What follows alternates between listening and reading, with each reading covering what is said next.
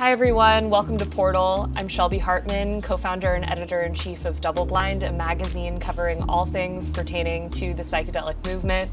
At DoubleBlind, we believe that psychedelics have shown incredible potential to disrupt our current mental health epidemic.